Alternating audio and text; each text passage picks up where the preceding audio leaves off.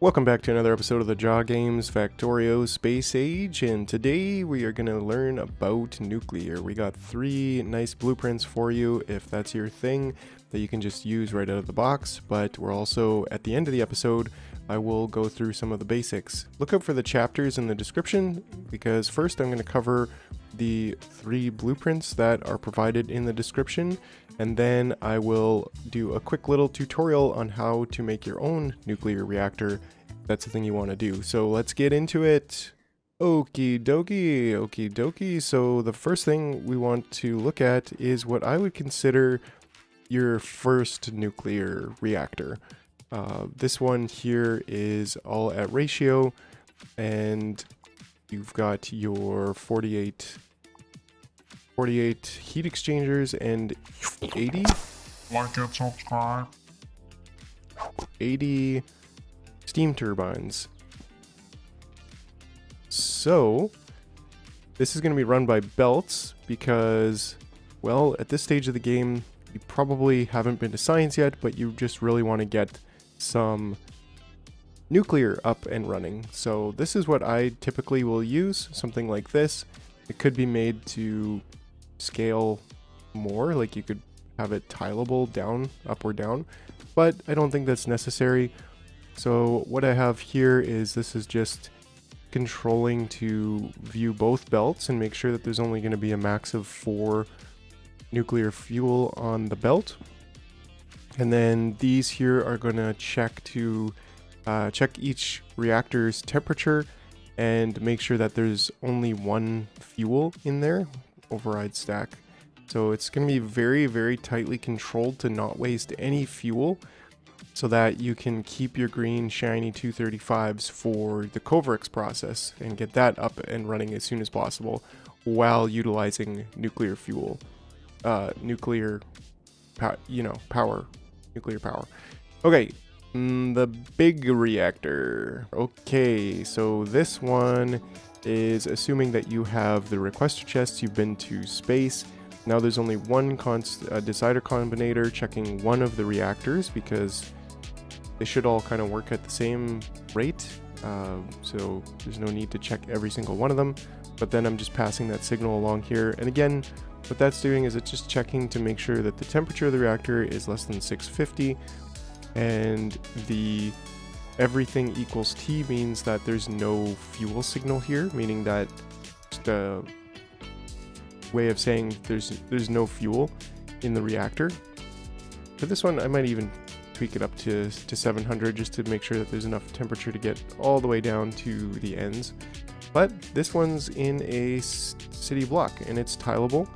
So the pipes go all the way to the left and right side and up and down. So it's very, very convenient to use. Like you can just stamp another one here and another one here, and well, there's one more reactor there, but then it's all connected. All of the pipes are already connected, so there's no need to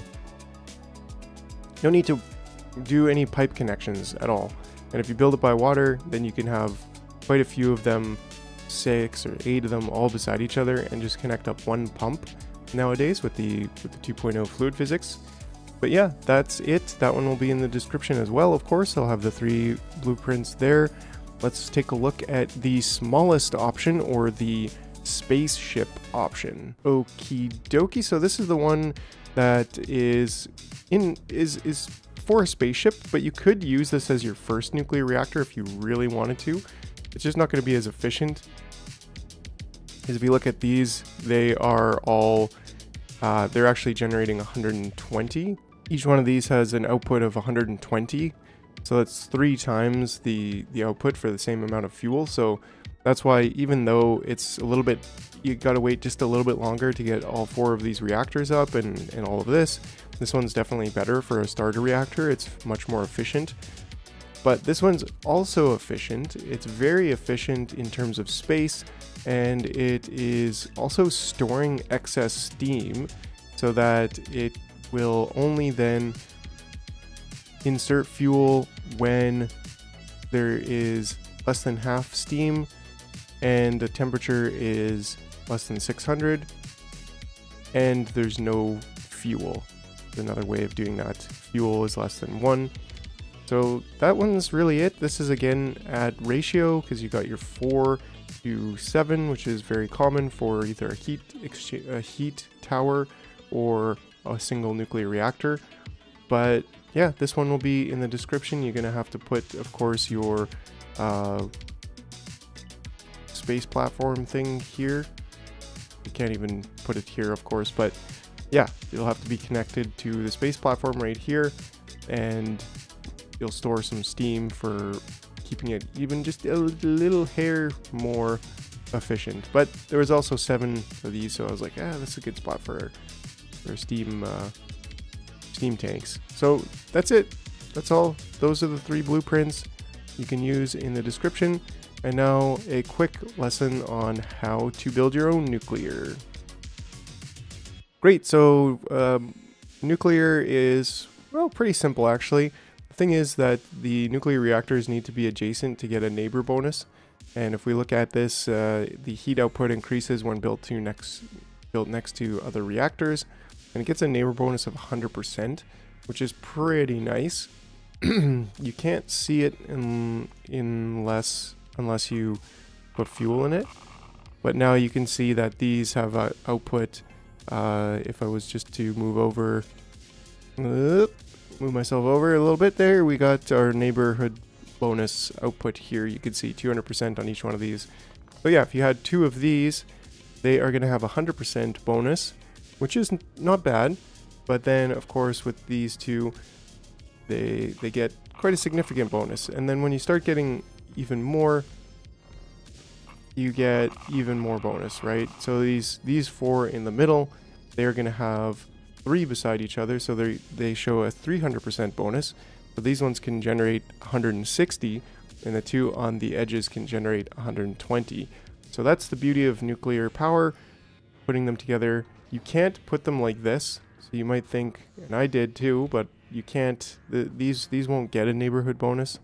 So even if we put fuel in all of these, this one has only a 100 because of this one. If we take this out, we can see this no longer has any neighborhood bonus. So it's not quite like that.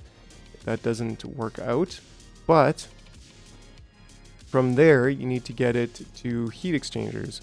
So if we look at this, these are all producing 120 megawatts.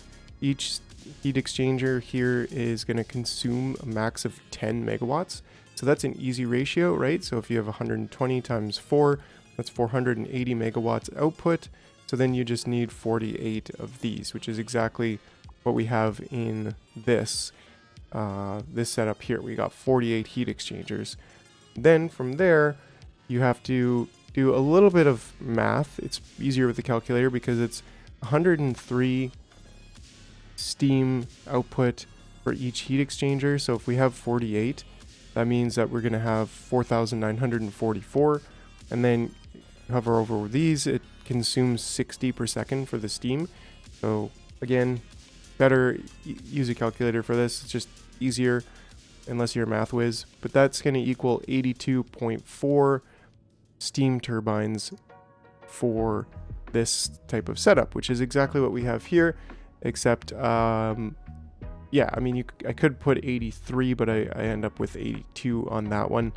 So that is that, and it's very similar. Like if you want to do an 8 reactor here, it's very, very similar. You just got to follow that system for the math.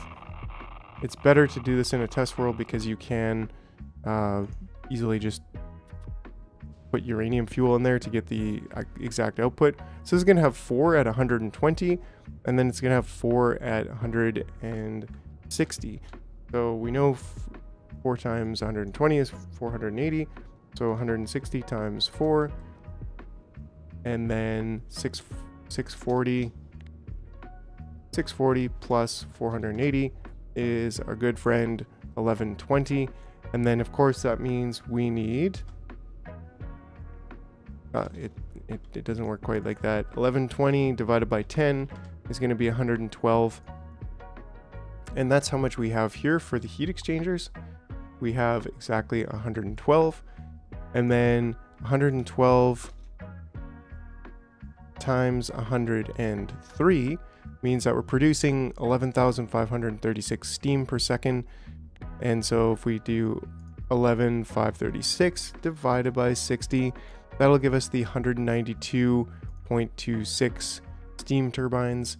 And I think I went a little bit over on this and went with 196 just because of the symmetry, but that is basically the exact ratio there. So that's how you can calculate the ratios of it. And then of course when you're doing this type of insertion, now that you can make this setup extremely efficient by only inputting the fuel when the temperature is below a certain threshold, in this case 700. And that's because if you just keep inserting fuel, it'll keep burning up to 1000 temperature, and it'll just keep burning the fuel for no particular reason. Like, it doesn't have any additional effect. So it is nice to have that where we can now read the fuel, read the temperature. Then I also override stack size to 1, and I like to check to make sure that there's only one fuel in there so that you're not just checking the temperature, because that's another way that I've seen people do it. Like, they just do this and they go straight to here and they just say enable when T is less than 700, and that's fine. But even with a override stack size of 1, you might end up putting in 2 or maybe 3 fuel into there, and then it'll burn up to 1000. And I don't know, I just like the decider combinator to check 2 of those conditions in order to put your fuel in there. So that's really it. This last one, I guess, with storing steam, that's an older trick from the earlier Factorio where we couldn't read the statistics directly from the nuclear reactor, but it still does help a little bit because you can store some steam, which is just, it doesn't lose temperature just sitting there, so then you can use it a bit later. And it kind of works like a battery or a backup in a way, and that's nice. It's not necessary, but what it does is it allows us to store steam when we're not using very much power, but the temperature of the reactor is still fairly high. Then we can actually get a little bit more efficiency out of it, and that can be great early on, like when you're starting to go to Aquilo. And yeah, I mean, nuclear fuel is pretty hard to, it's a capacity of 10, so sending that up to space, yeah, anyways, it's probably not necessary, but you know me, I like to be efficient. But that's really it, the basics of nuclear fuel. And nowadays, of course, you don't need to get as much water to each reactor setup than that you used to, because this will be consuming, let's see, how much water this consumes. 10.3 per. And so if we look at that 112 for the heat exchangers times 10.3 water, that's going to be 1153.6. So 1200 water is what one offshore pump makes.